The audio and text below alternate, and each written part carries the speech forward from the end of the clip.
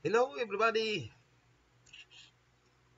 In this video tutorial, ituturo ko po sa inyo how to register Waves Exchange account.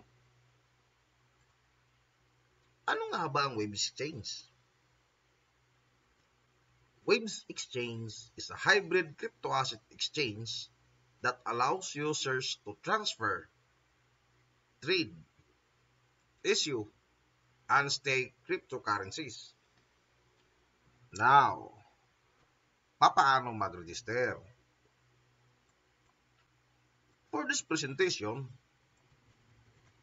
gumamit tayo ng Android phone para maipakita natin kung paano ito gawin.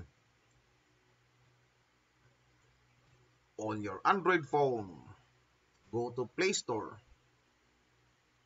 On the search box, type Waves Exchange. Pag makita nyo na ang Waves Exchange, pindutin ito. Click Waves Exchange.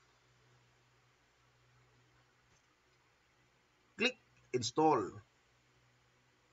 At hintayin na matapos ang download. Hayaang matapos ang pag-i-install. At pagtapos na, click Open.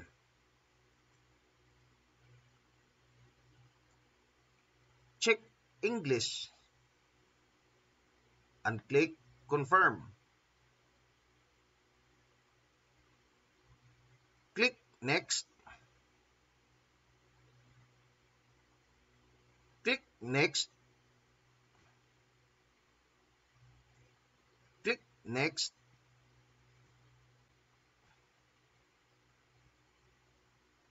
Check I have read and agree with the privacy policy. Check I have read and agree with the terms and conditions. And click Continue. Click Create New Account. Choose your avatar from the selection. Enter your account name. Create your password. Confirm your password.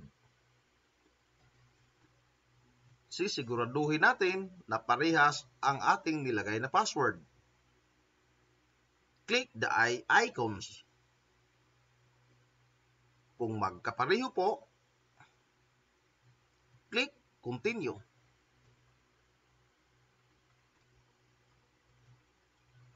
Click Back Up Now.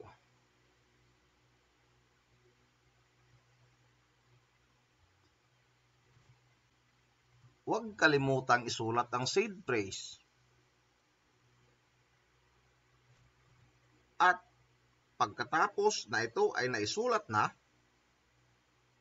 click I have written it down.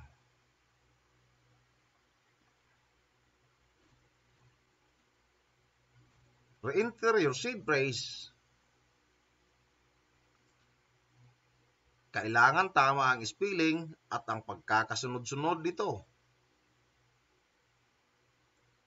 Click Confirm.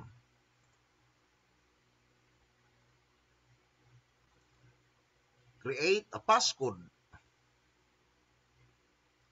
Ito ay 4 digits number at ito yung passcode natin every time na i-open natin ang Waves account natin sa app.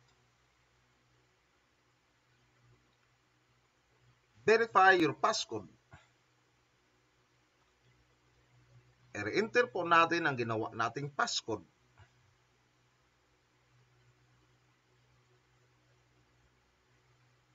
At ito na po, nakapag-create na po tayo ng Waves account.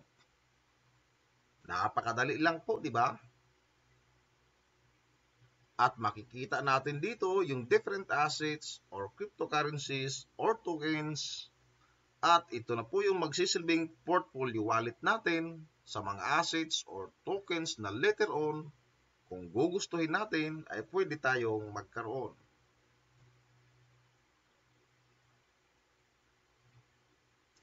Maraming salamat po.